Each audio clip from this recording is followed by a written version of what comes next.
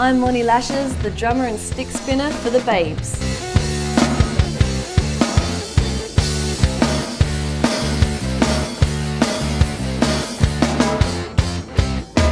We're two guys, two girls playing sexy gutsy rock.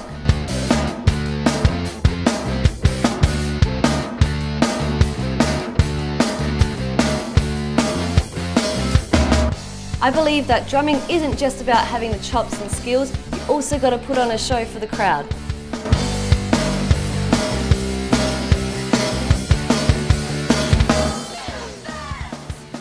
I love all things classic and gutsy, not just my hard-hitting rock music, but my old girl here, the 1966 Chrysler Valiant. So let's take it for a spin to the local drum shop.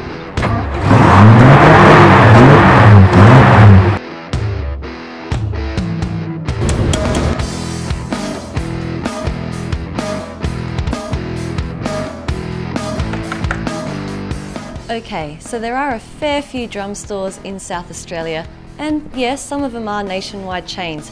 However, I like to think of myself as a bit of an individual and always go for the underdog.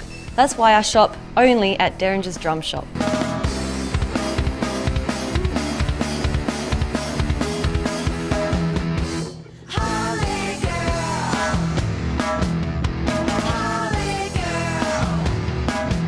Con and the guys here at Derringer's Drum Shop are the only people I trust to deliver the goods and all the drum equipment I need. Come check them out. I'm sitting here behind my mean machine. This is the drum kit I use when I'm playing on stage with the Babes. It's a Pearl, and let's just say Pearl definitely is the best reason to play drums. I use Peisty cymbals because they have that bite that I really like, especially for hard rock music, but they also have a great sustain that fill in the gaps.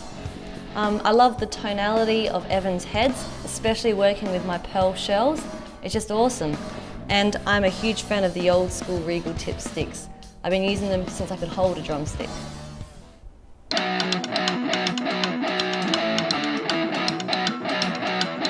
Welcome to Moni Lashes Stick Tricks 101.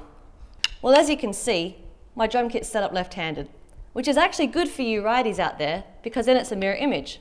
So, this is one of my signature moves. It's not the most complicated, but it's definitely effective. It involves a basic rock beat with just 8 notes on the hi-hat, kick drum on 1 and 3, snare on 2 and 4. You may notice that I do a little bit of open-handed drumming, but I'll explain it in more detail in a sec. The first thing I need you to practice is to learn patience, which is something that took me a long time. You got to have the stick between these 2 fingers. You got to pivot it in a figure 8 motion. Doesn't look that great on the side, but if I pivot my hand around like this, it's all an optical illusion. Watch my count. 1 and 2 and 4. So I'm playing normal technique for the 1 and 2, including the snare hit. Then my normal snare hand makes its way up to the hi-hat, whilst my hi-hat hand begins twirling. Now, as with all tricks, you've got to keep the groove. There's no point in doing tricks if you can't keep in time with the beat. That's as hard as it is, and the crowd will go crazy over that. It'll take a bit of practice, but tell me it's not worth it.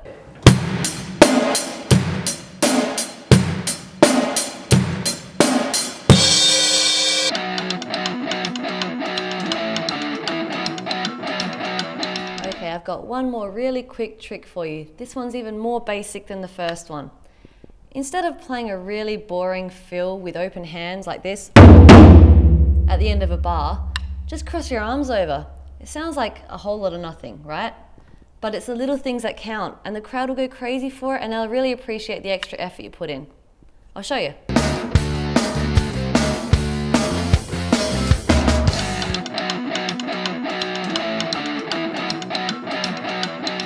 On my YouTube channel, I get a lot of questions about my bass drum technique.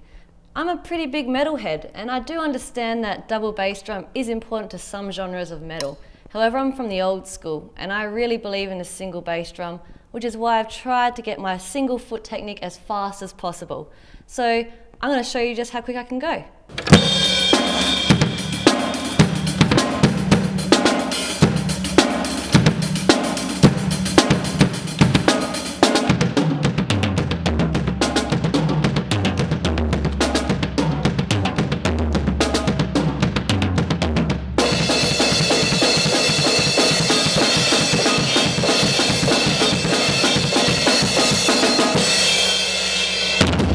There you have it, dudes and dudettes. I hope you liked my video. Big thanks to TomTom Magazine for helping promote female drummers. Feel free to check out my band, facebook.com/thebabesrock. We also have a website, thebabesrock.com. In the end, it's all about sex, drums and rock and roll, baby.